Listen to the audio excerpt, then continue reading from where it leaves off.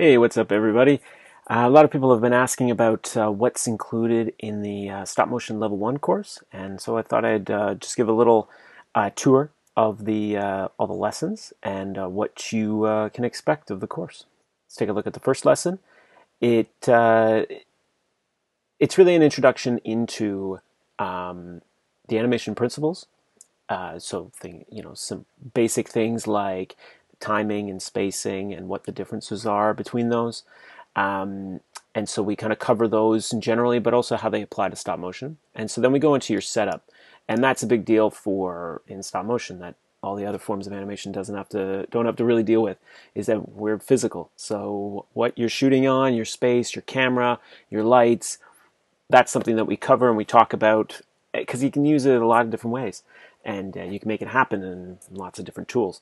So no setup is perfect, and we don't expect you to have what we have. So we kind of what we do is in one of the assignments is we look for your pictures of your setup or a video of what you have going on, so we can kind of give you feedback on that. Each class also has sometimes some supporting content, so some other links and blog posts and things like that can help you out. On each page is where you'll upload all your assignments as well. So we just have an uploader there, and you also get a checklist for each one of the classes or the lessons. So this is really just to just sort of keep you on track of what all the assignments are going to be, and just another visual aid to help you out. And some of the classes also have a PDF additional thing, and so in this case it has the before you animate checklist. And that's just another checklist just to sort of keep your reminder on what are the things you need to have ready. And a lot of the lessons also have suggested reading and viewing. So in this case is the classic book by Richard Williams. And we always look for feedback on all of the assignments as well. So that's for lesson 1. Lesson 2 is about frame rates. Now, frame rates is something that in other forms of animation, sometimes they deal with it, sometimes they don't.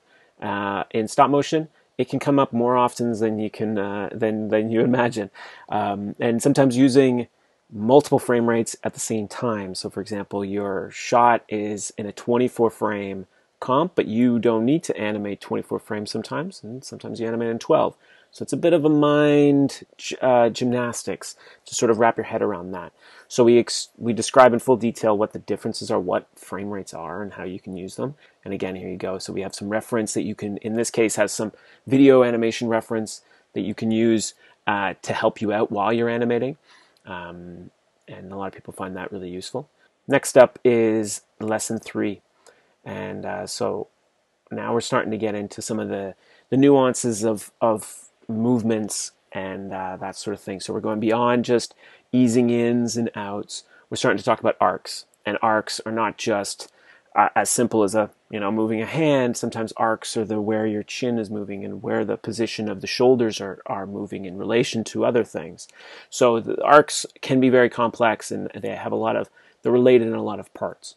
And we start to use the puppet at this point, and that's really fun to start to take the arcs from a tabletop point of view of looking down on your set, and now we're starting to bring it into a regular camera setup and animating your puppet and how you can apply those same principles now into a puppet.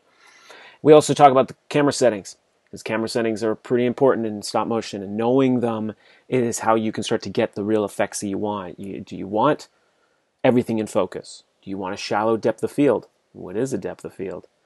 We go into all of those sort of things into the class, and how you can play around with your shutter speed and your aperture, because those can get really, really important. Next is the staging and posing. So this is a big puppet lesson. So here we're going to start talking about taking your puppet. What can it do? How can you clearly demonstrate the positions that your character needs to act and to describe, or what does the scene require, and can your puppet actually do it? And then we start dealing with pop-throughs.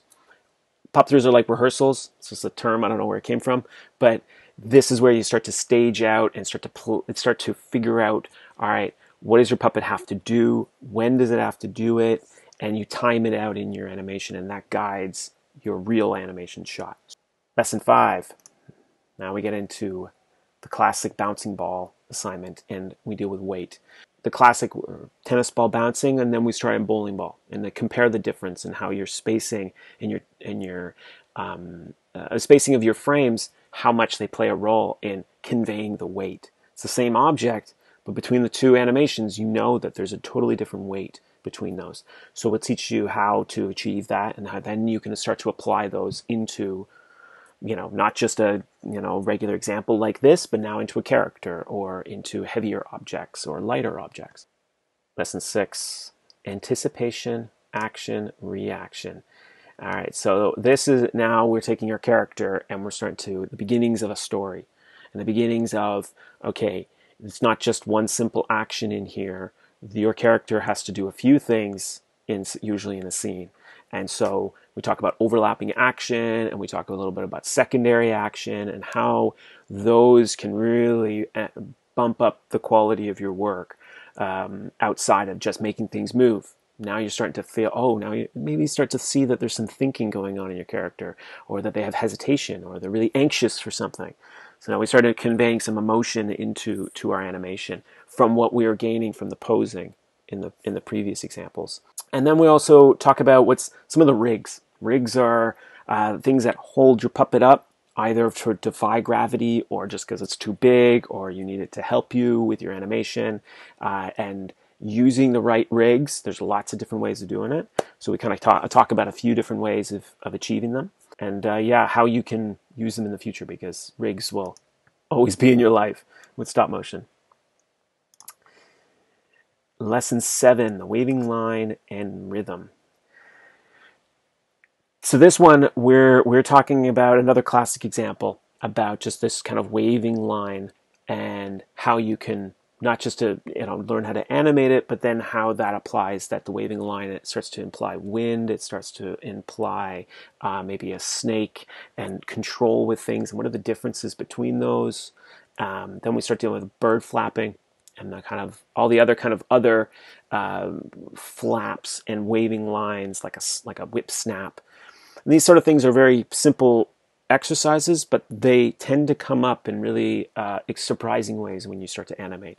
And so getting these fundamentals down in this one really pays off in later assignments too. And then we start talking about, like, what's rhythm, and how rhythm is a bit ephemeral. It's tough to describe when things have it and when things don't. And so we talk about how that you can apply that into your animation. And then we do a little breakdancing of your character, and apply the waving line into a puppet as well. And finally, lesson 8. And we talk about our particular stop motion process. Now, everybody's going to have a different process. This is our process of how we go about our projects. And so hopefully it lends you to develop your own.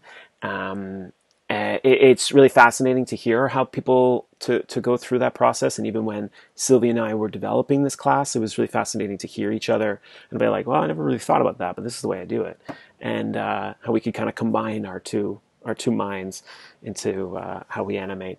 And so this really goes from the beginning of the concept of an idea into a rehearsal so we do a little bit of a live action video of recording ourselves acting it out.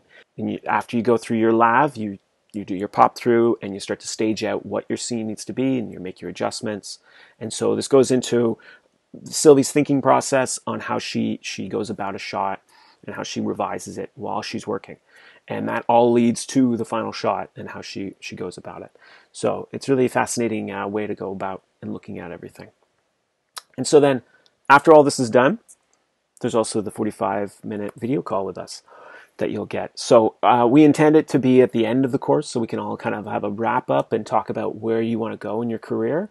But if you feel like you want to bring it up and talk about it earlier, go right ahead. And so there's an option on the website to book that and reserve your time with us. So yeah, hopefully that gave you a good kind of clear idea of what the lessons are like in the course. And If you want to know about the feedback videos, there's a separate clip on that where I show a few examples of the feedback that you're receiving on your assignments. So if you have any other questions, send us a line at clearn.com. Take care. Bye.